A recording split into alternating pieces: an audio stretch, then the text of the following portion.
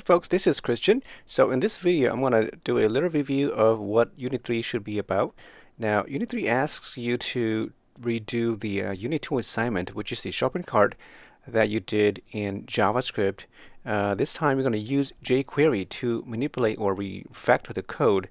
Okay, so here is what I want you to do. Now, if you study the code and look at my notes, you should have a, I hope, a good understanding of what jQuery is and how to use it. All right.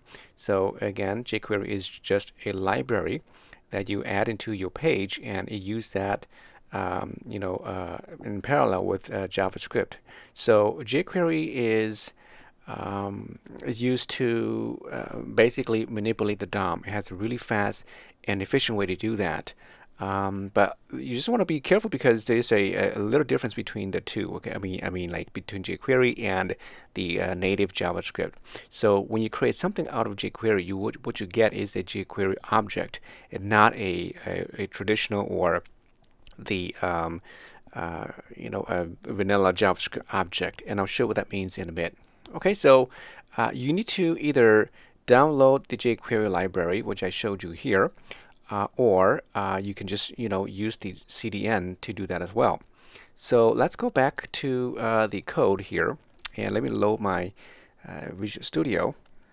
Okay, so here is the Unit 7. I know I call it Unit 7, but actually, Assignment 7 is actually just Unit 2.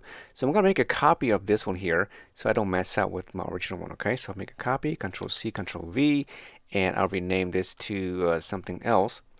We'll just call this, cart underscore jQuery. Okay, so now I'm going to go in here, and while it's doing that, you need to go and get jQuery. So I'm going to go back to the browser over here and go to jQuery.org. Okay, so if you go over here, no, jQuery, it's a different site, jQuery.com. All right, so on the right side, just click download the latest version here. If you want to use the file here, you can just do a right click on this link and just say save link as, and it's going to download that for you. As you can see over here, you can save that to your file, and you put it there.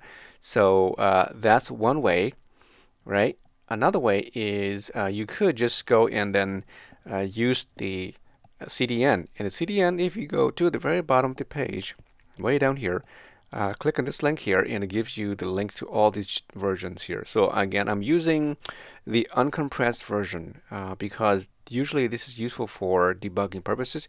I mean, we're not going to modify anything in jQuery at all, so you can use any one, it's fine. But for me, I'm just going to use this one. Okay, so right click on this. No, actually you can click on it, and it will give you this link here. So you just basically copy this. You can just highlight it, copy it, or click this little blue icon here. It will copy to your clipboard automatically. And then now go back to your code way over here. So here's my copy. Somehow it didn't let me do it, which is okay. I'll just keep the 7 copy here. Okay. So go to my cart right here. Open that, and right above the JS cart.js here, make sure you put above you place it above that line. Okay. It needs to load first before your script. And somehow my page is not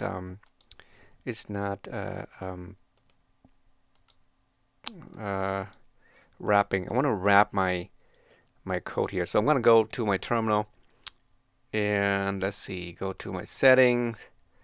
Where's it at? Preferences, settings, and I'm going to change for wrap. So I'm going to do a wrap. What a wrap here. Turn it on. I think that's what I need. I need to also have the line. Yeah, that's fine. Font. I'm using like this very small font. I'm gonna make it kind of big. Okay, so I'll make it like a 18 or 22. I'll use 18 for all my fonts, so it's quite it's easier to see. And I think that should do it. Okay, so save, Control S to save it. And now my code is a little bit bigger. And now adding here, and now is wrapped. So I'm good to go. And then now I can save this and launch this on the browser. And so here we go. And there's the cart. Okay, so if I press F12 and load my console, I know it's working, right? Just make sure it works. If I check my application, check the local storage here, just no storage. If I save it, it's able to save that. It should work that, save that for us. You can remove that, and I should be able to manipulate these normally, okay? In my example, I did not put a title here, and these are all default to zeros. But of course, we can change that anytime you want. Remove it. And then if you go to the console and type in the $, and if you see that it's a jQuery.fn for function.init, you have jQuery. Okay, that's one way. Another is just to type the word jQuery and then lowercase j, uppercase q, and if you see the function definition, then you have jQuery. Okay, so we're good to go in this part. Now let's go back to the code, and then we're going to do a few changes. So we're pretty much done for this file. We can close that and go back to the script. And this is our JavaScript code, right? It's just the standard code here. And so now with jQuery, everywhere where you manipulate the DOM, you target a particular element in the DOM, you need to change all of that to jQuery. So for example, here, this whole thing could also be written using jQuery, the jQuery ready function. Okay, so you would do that as well. I mean, I guess that's not too critical here, so you can leave this as is, this line here. All right. So, for example, this part, this whole thing here, can be rewritten or refactored using jQuery. Of course, jQuery cannot do everything here in the script. For example, you cannot create variables like this, so you have to use JavaScript together in jQuery. And because jQuery is just a library, it should be able to talk to the native script with no problem. Okay, but not the other way around. All right, so here is, I'm going to refactor this code here to show you how it's done in jQuery. Okay, so let's put here jQuery. Now, the first line here, we're creating a variable called tbody, which is the object here, which is a global variable. We assign that with the element of the tbody, the tag, at the index of zero, which is the first tbody, right? Just in case we have multiple tbodies. So to do that, you can do something like this. Now, this is synonymous to the tbody up there, right? So tbody. And that equals to, we put a $, and then in here is the elements, the IDs and classes and tags and things like that. What if you put in these here? I mean, not the one, this one here and over here. These are the tags or CSS, properties you can add into the jQuery function. So you treat this part exactly like you would do with CSS. Okay, so tbody is a tag. So you put tbody, and then the index of 0. Now you cannot do this in jQuery. You cannot put t0 of 0 like that. Okay, it doesn't work because it's not a it's not how it's done. So if you want to reference a particular index, you have to use a special function called eq. So .eq, and you pass to this function the index position, so it'll be 0. So this means that we're targeting the tbody, which is the first one of the list. And this is synonymous to this one here. And just to show that it does work, I'm going to change this to say T1, all right? And we'll also show that it does point to the same tbody up here. So if I save this and load my browser up here, now it's already been loaded, so of course it should work, but we'll do it anyway. So if I type in the tbody1, as you can see here, it points to the same element as the tbody, right? This is the tbody here. So you see that it's a jQuery function. It has some few stuff in here, but really all it does is it targets a tbody at the index 0, as you can see, which is exactly what we want. Right. One thing that you cannot do in jQuery is that tbody1 here is a jQuery object. That means it does not have all the built-in DOM element functions, like the inner HTML, inner text, things like that. All right. So I cannot do this. So tbody1.inner HTML. If I do that, I'm going to get it undefined. Notice it does not point to anything at all. Normally, if you do something like this, it will return all the elements or the content inside the tbody, right? but this way you cannot. So because tBody1 is a jQuery object, to get the element or the content in there, you have to call a function called HTML. So tBody1.html. If you pass nothing to it, you see that it returns the content in that tBody. Right? So you have to use a function called HTML. Now, in the other method, if you want to change the content inside the tBody, so normally you would do something like this, right? So tBody 1.innerHTML equals something, right? If you do that, like paragraph tag, whatever it is, then it would change the content in there. But because innerHTML is no longer a property of the tBody1, which is the jQuery object, you cannot do that. So to make changes to the tBody element, you have to use the HTML function again. So tBody 1.html. If you pass nothing to it, it's a getter. If you pass something to that function, it's a setter. So here, if I put here hi, you will see that it's going to replace the content with the word hi, because now I'm setting the content, I'm changing its content. If you just leave it blank, then it's a retriever, it's a getter. Okay, so that's the difference, or the equivalent to any HTML and the HTML here. So that's some differences already. I want to show you that. So let's reload this. Let's go back to the code. And so now I showed you that this is how you target that element. Compare this to this. All right. And then the reason why we put it into variable is because we're going to use this again, like down here, right? Use it in a couple of places, like right here. So tBody. So again, this will not work if I change this to t1. Okay. So you have to use the function. But let's go up here first. So I'm going to replace this back to tBody, and we got that line. So I can turn this off. The next thing is this save button here. Notice that I target the same button called ID save, and I save it to a button save, and then I call the event listener, and I invoke a click event, and I load this anonymous function to load the storage or add data to the local storage.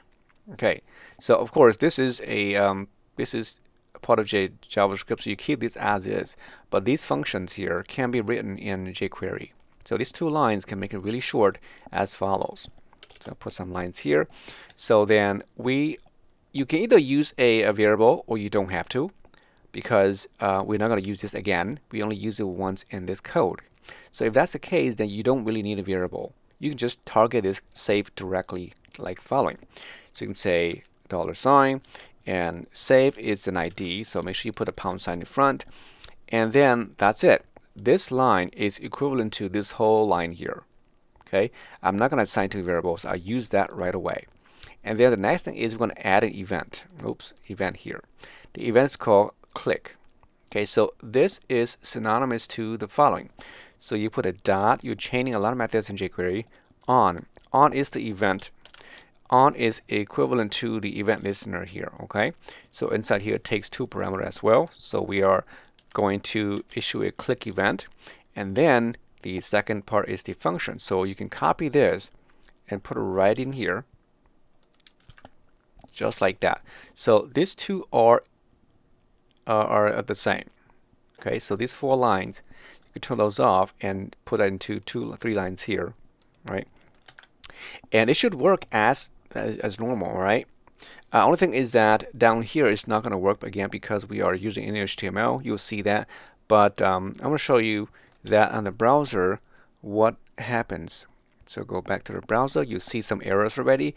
It says cannot set property HTML at 180.08. If you click on that, it tells you exactly where these are, because when we update these line totals, you know, this don't work because there's no line total here already, because our book table is not created.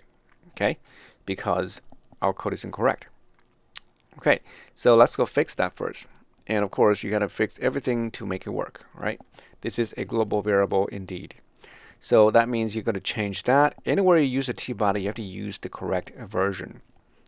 So down here, tBody, I cannot do that. So I'm going to replace it with a jQuery version, tBody.html. And all I'm doing is just make it blank. Okay, so you have to put something here. So empty string, you reset that. Okay, where else do I use t-body?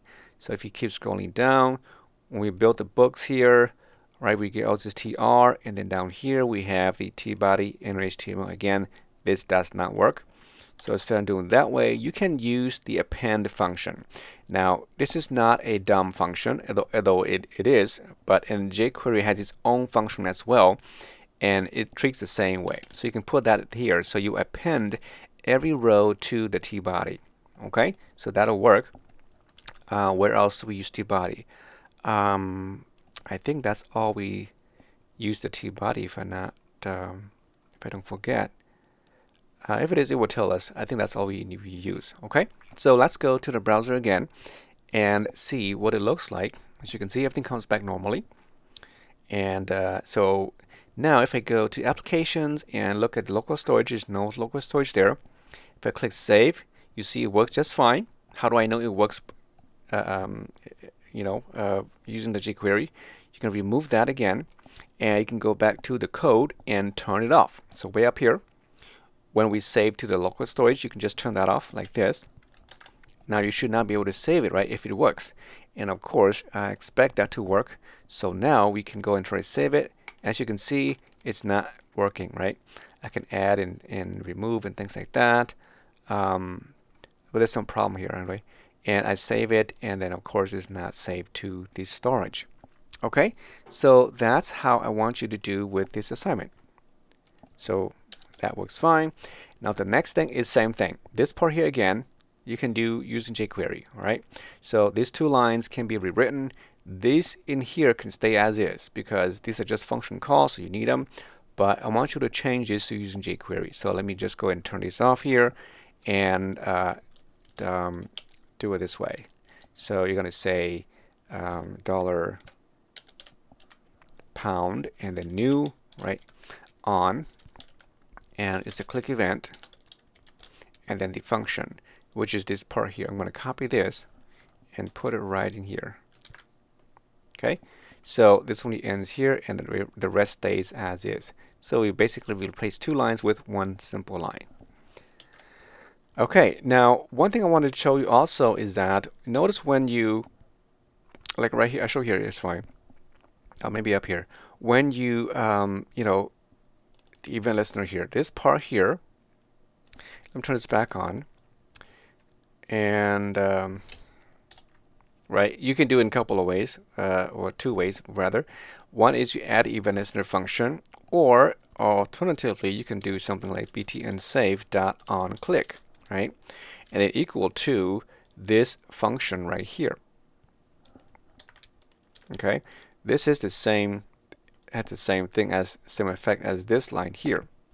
Okay, I'm using event listener here. I go and use the onClick right away. The advantage here is that this function allows you to change these type of events. Click, unclick, mouse over, mouse enter. You put into a variable and you change that. Here you're pretty much locked into a click event. So you're very specific here, right? And then you assign that with the callback function, which is the same one here, and you achieve the same result. All right, so this one here is not the same as this. To use this same here, you can do something like this in jQuery as well. So let me copy this and put it right here. And let me turn this off. Okay, so to use exactly like this one here, instead of say on, you put here, you put the event right in here. And then you remove the click event part, and then that's it. Okay, so now you're very specific to a click event. Here, you're very specific to a click event. So if I turn this off, it should still work just fine. Okay, and just to make sure it does work, and go here and save it. Go back to our local storage file. Okay, make sure it's clear, no local storage. Reload that page and save it. As you can see, it worked just fine. All right. So that's one way to do as well. So either way, it's fine. I'll leave this as is for now. So down here is the same thing. I do one more, then I'll let you do the rest. So this part here will be the same as is. Okay, it's no problem here. We did this already. Now let's do the update price here. Okay, so we do update price again. This part we just reading data from an array, so that's just pure JavaScript. Now these two lines here can be overwritten, can be refactored to jQuery. So again, we're targeting the unit price plus the ID. So that is the point. So you say $, it's an ID, so £, unit price, underscore, and then the ID. Okay, we target that already. Now I'm going to change the content using HTML, right? So again, say HTML function, you pass in the price. That's it. So these two can go. And now we have updated this to using jQuery. So just to show that it does work, we update a unit price, it should work. Okay, so let's save that, go to our page over here and reload. And so just make sure it does work. If I change this price to $20.50, and you can see that it works just fine. Okay, so that's how I want you to do with this assignment.